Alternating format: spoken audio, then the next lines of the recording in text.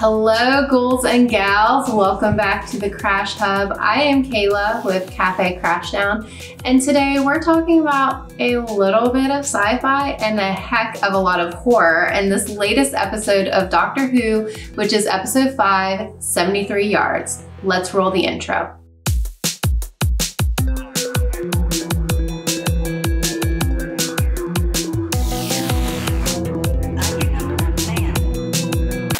Hey there, my dudes. Welcome back to the Crash Hub. I am so excited to talk about today's episode because, like I said in the very beginning, it had a lot of horror elements, which we all know that I absolutely love, especially in regards to the filmmaking of this episode. I thought the shots were just, oh, they were so good. But before we get into this episode, would you please hit the like button, subscribe to this channel, and ring that bell so you don't miss our next recap of the latest season of Doctor Who, which season 14 has definitely been a very interesting season, and I really can't wait to get through all of these episodes with you guys, and then at the end just kind of give like that whole overall feel and vibe of the season, because I still feel like we're just getting in the nitty-gritty of it even though we're in episode 5. So definitely make sure that you ring that bell so you can be part of the Doctor Who cosmic journey with me. Now, let's get into the episode.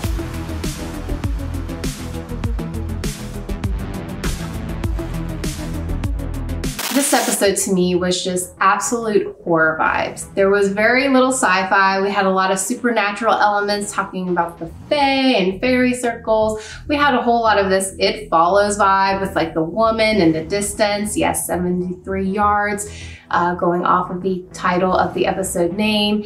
And a lot of the filming too of this episode, there were so many shots that were very iconic shots that a lot of horror filmmaking uses. Like, for example, the canted angled shots.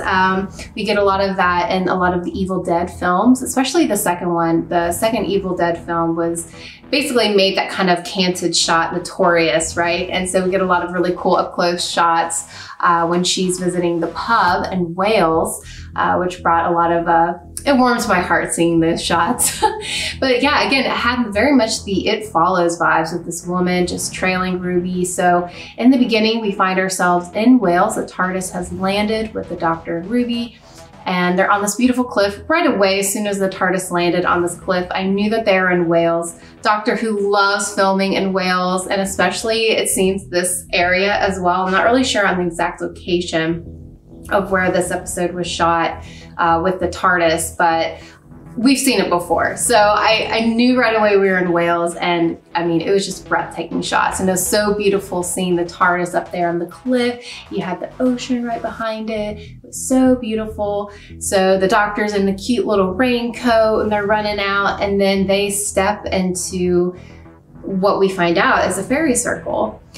Which I thought was really interesting that, and they actually mentioned this in the show when they later on talked to Kate, how the supernatural has becoming more and more involved in the show, which I'm sure some Whovians aren't exactly thrilled about that. But it does seem to show that they're adding more of this into it. So we have, of course, you know, the science vibes, and now we're adding in a little bit more supernatural elements. So now we're talking about fae, and we're talking about pantheons with gods and goddesses and things like that. So it's definitely interesting to see where this road is leading us, right? So the Doctor ends up stepping into this fairy circle, and, you know, Ruby, being curious, she's pulling these little scrolls and she's reading them out loud. And as she's reading them, then the Doctor disappears. So we already have this like horror element that's already starting, right? Oh, suddenly you're reading this little creepy scroll that's like hanging in this little, or laying in this little circle thing,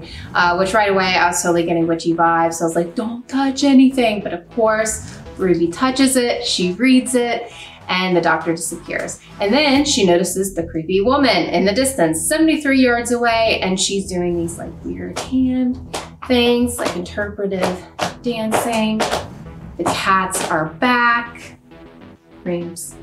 And so Ruby is freaking out. She can't get into the TARDIS. She can't find the Doctor. She's alone. She has this creepy woman that seems to be following her. Every time she walks a few feet, the woman is in the same distance away from her. And so she's hiking through this cliff because she has nowhere else to go. Her ride is completely gone. And who does she run into? She runs into Susan Twist. I'm saying her actual name because this actress is becoming a reoccurring character. And so we have the same actress in every single episode. So who is she? Who is Susan Twist in this show?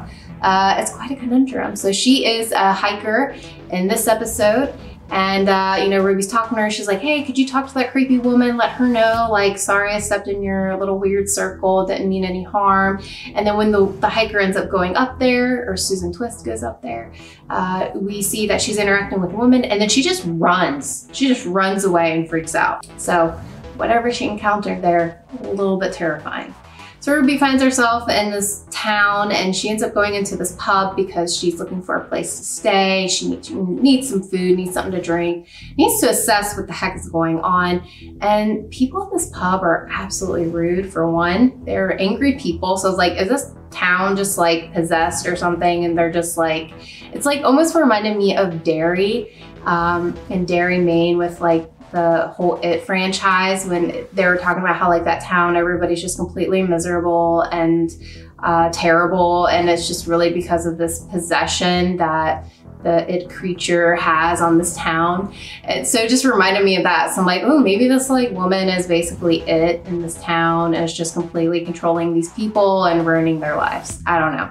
But they were all terrible, playing pranks on her and just, you know, charging her like 5 quint, which I don't even know how much that is, but it sounds like a lot for a Coke. Just stupid things like that. So poor Ruby is on her own and she's trying to deal with this. She's trying to figure out this mystery. She's being stalked by this woman. Every time she sends someone to go talk to this woman, they just completely disappear. So Ruby decides to leave and she heads back home. She sees her mom, which I absolutely love Ruby and her family. Her adoptive mother and grandmother just crack me up every time, and it always warms my heart when I see them. So she gives them the lowdown. She tells them, hey, I don't know what happened. A lot of weird things have been happening. The doctor left.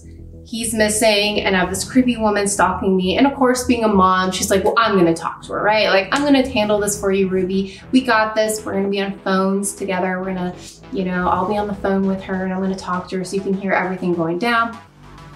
And then what happens? Her mom goes up to the creepy woman and her mom disengages, right? She totally vanishes and she like abandons Ruby. And it's to the extreme. Like, I thought it was more like these people were just being terrified by this woman, but it has a lot more to do with it. And it's more like they're just trying to get the F away from Ruby and don't want to have anything to do with Ruby anymore, which that never really got answered in my opinion, or maybe it did and I just didn't notice it on this first watch. I'll have to do a second watch to see, but I didn't get that answer as to why it was the whole abandonment thing, which is just a reoccurring thing for Ruby in general, right? Oh, and one thing I do want to mention is when Ruby was on the street with her mom, we had the snoopy neighbor who is making her reappearance again, which very suspicious. I don't know who she is, but she keeps popping up also. So who is this sus? And then who is Susan Twist? I think they're in cahoots. We'll figure it out, not sure who. So since her mom abandoned her, she literally locked Ruby out of the apartment and like told Ruby to get out. She doesn't want to see her. Poor Ruby is sitting outside the door and there's like a little bit of snow, which again is another theme with Ruby. So then we find out that it's been a year and Ruby's hanging out at this cafe and Kate Stewart shows up. We love seeing Kate, although I felt that Kate was a little weird in this episode. I don't know if anyone else got that vibe, but I at first was like, is she under a spell? Like, is something up here? She's acting very strange, but it could just been me reading. I was trying to read into everybody at this point, trying to figure out what's happening. But, you know, we get a little bit of dialogue of just her communicating to Ruby here, you know, we're here to help you. We're here to support you through this. We help former companions of the Doctor, kind of giving the lowdown. So for those of you who don't know who Kate is, because some of you are new to Doctor Who, which again, hello, welcome. Welcome to this new reboot and season of Doctor Who. Kate Stewart is someone who is, I would say she's a reoccurring character throughout the season. She is basically a person who works for the government, for the British government, and it's like a special forces. She mentioned it. I can't remember the title. It was super long and ridiculous, but they know basically everything there is to know to their ability about the Doctor and about extraterrestrial activities going on. So you can kind of view it as almost like a Shield and Marvel, where they're trying to make sure to, you know, monitor things, what's going on when aliens do drop in, just kind of monitoring that situation. And with Kate, she mentions this in the episode that her and the Doctor, I would say, it's not that it's love-hate, but they definitely have a very trying relationship at times. They don't always see eye to eye, but where it all comes at the end of the day, they both really love each other and admire each other, and they know that they are working for the greater good and how they see the greater good. So there's definitely mass respect there. So she tells Ruby, hey, we're here to help you, to take care of you, and we are gonna take this woman in. We're gonna bring her in, we're gonna interrogate her, figure out what her whole deal is, where she comes from, what she wants. We're gonna send a team in. Ruby's like, I don't know, man. Like, I have sent people to talk to this woman. I mean, look at my mother. She completely abandoned me after going up to this woman and even talking to her. I don't know. And Kate's like, oh no, we've got psychic training. You know, my men are trained for this stuff. We've got like weird, like witches, talismans, you name it. They have like the whole shebang. They're ready for what they say is whatever's gonna happen. And so they go in, and then what happens? They disengage. They all abandon Ruby. Ruby is back to being by herself again. So man, poor Ruby, she can't get a break. So we have time that has passed. And so we're getting year by year, and you know, Ruby's trying to date, and she's dating, and she's just seeing at the corner of her eye the woman again doing her hand things, whatever this is. Again, do we ever figure out what this is? I don't know. I don't think so, but it's fine. It adds to the visuals, right? We get to where it's eventually 40 years. And Ruby is on a date with a guy, and she overhears the TV in the bar that they are in, and she finds out that this guy is running to be prime minister. And she remembers the name because it was a name when her and the Doctor had gotten out of the TARDIS. He had mentioned, oh, this guy is the prime minister. He is terrible. He was, you know, he started nuclear war for Wales, and it was really bad. And he was like, oh crap, what year were you from? And she's like, oh, you know, like 2024. And he's like, oh, sorry, spoilers. And so then she finds out, oh crap, this is the guy that the Doctor was warning me about. His name, Roger William Boy, or Mad Jack, which we got another couple of nods to that early on. And so Ruby thinks that she knows her mission now. She's like, oh, I gotta save the world. Bye, peace. So she goes, she gets a job. She is volunteering to be part of his whole political team. And she ends up being a coat holder at these events for the guy. And you definitely find out he is a monster. He is terrible. He is all about nuclear war. He is against NATO. There's a lot of very interesting things here, a lot of things correlating with the world, so I don't know if you're paying attention to that. And so she is waiting for the right opportunity. So he ends up getting the position as prime minister, and then she finds out when they go to this football field that he's gonna do this big announcement speech, and apparently he's gonna be getting the codes, the transfer codes for nuclear war. And she's like, this is my moment, hell no. And so she gets her phone, she walks out on the grass because he's like set on this little stage, preparing, you know, planning what this talk's gonna be. And she's getting 73 yards away. So in that way, the woman can show up. And what happens? The woman, she's doing her thing. And then the guy sees her, and what happens? He disengages. So clever on Ruby's part. That was pretty funny, just like seeing him run. And then you see the news headlines that the prime minister resigns. So kudos, Ruby. You saved the day, saved the world from a nuclear holocaust, so good on you. And so she thinks like that's the end of it, right? Like, I did what you wanted me to do, lady. Like, that's it, right? You wanted me to like help save the world. And nope, she's still doing her interpretive dancing or whatever this is in the distance. So she is with Ruby all throughout her life. So we end up getting old Ruby. She ends up going back to the TARDIS, you know, with her person who's like her helper, I guess the best way to say it. She's like, you know, they're laying flowers, and she spends a moment talking to the TARDIS, you know, like she's talking to the doctor and stuff and everything, and kind of saying her goodbyes. And she goes back to her room to sleep. And then she starts to hear voices, and she sees the woman in her room, and the woman is closer. And again, we're getting a lot of these like horror motifs where you get to hear like the whispers in your ear, and then like the flashing of the lights, and like seeing the figure appear all of a sudden and things like that, and just like the close-ups of, you know, older Ruby's face. And it was just so fun. It was so cool. And then Ruby is about to see the face of the woman, and then she ends up dying. And then she reappears in the form of the woman. And so then Ruby's the one that's doing this thing, old Ruby, which, okay, cool, had that thought, but I still have a lot of questions here.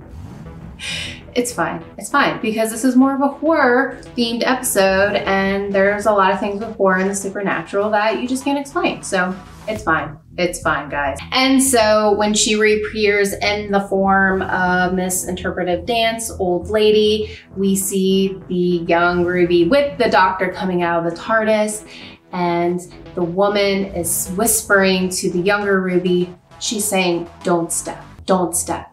And she makes sure that the doctor does not step on the fairy circle, and that's what we find out. This is like a legitimate fairy circle, and there has been some nods throughout the episode of Wales just being known for fae, druids, this like folklore surrounding this country, and so they're just really playing off of that a lot.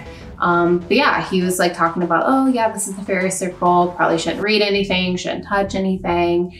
You know, and then they get on, they start to go to explore Wales, and he's like, didn't you say you've like been here 3 times? And she's like, yeah, I think so.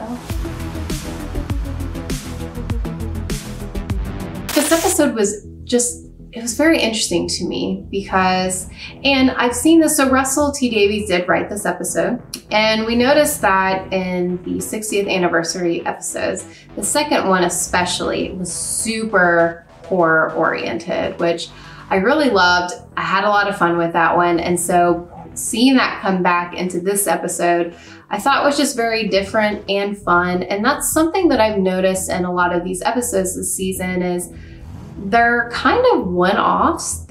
Each one has its own vibe and different thing going on, which I do like. It's keeping it fun and interesting, but what I'm really looking forward to is to see how it all ties together and pulls together in the end. And I'm really hoping it does. Seeing the preview for the next episode, it is very sci-fi vibes, very traditional Doctor Who to me. I'm getting very much season 1 with Eccleston with this vibe.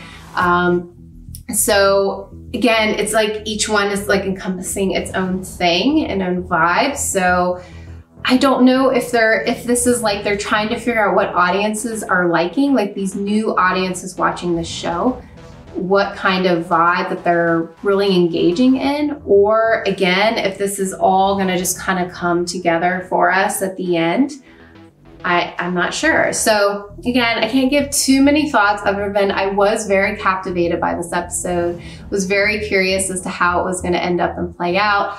I still have questions, which I think is good. I think that's fun. And yeah, we'll see how this all plays out for Miss Ruby. Again, all the mysteries surrounding Ruby and her parents. Who are they? Who are her parents? Who is her mom? Why is she always abandoned? It's like this common theme all the time. Here is snow all the time. Every time that Ruby shows up, there is snow.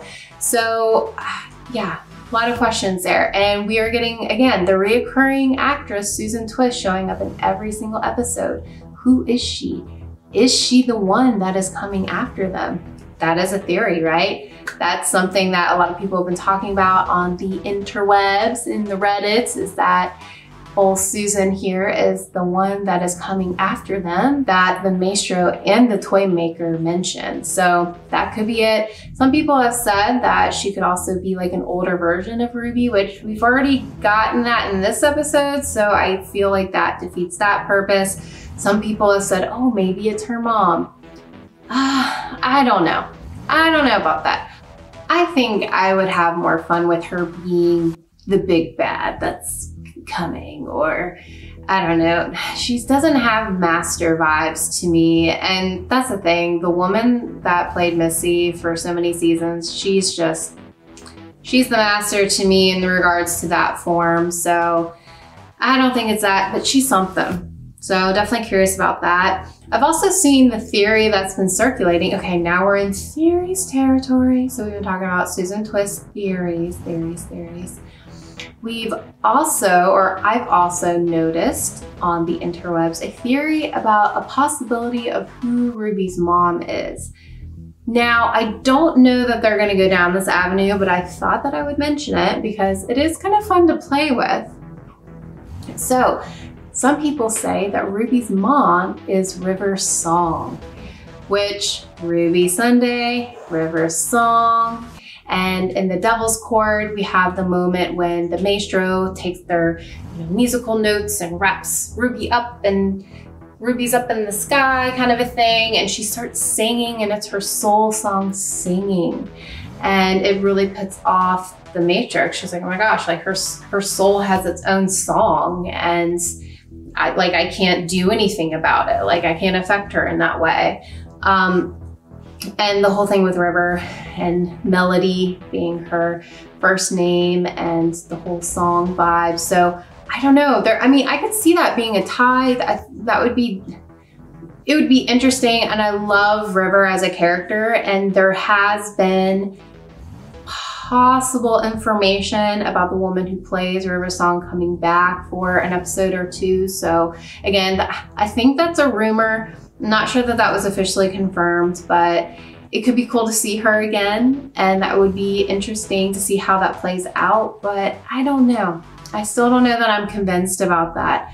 But who knows where they're going with this, right? Which, it's fun. It's a mystery, and we're part of the journey. So I'm definitely curious to see what you guys thought about this episode, because again, we got like a little bit of sci-fi and a whole lot of horror, mystery, thriller kind of vibes in this. So what did you think about this episode? Were you feeling it? Were you feeling the vibe? Or was this just like a giant miss to you?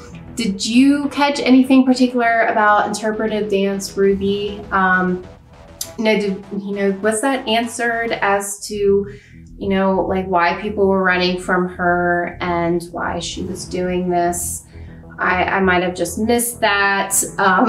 Let me know in the comments if you noticed anything particular that I might have missed. Do you have a theory about the Snoopy neighbor, who she might be?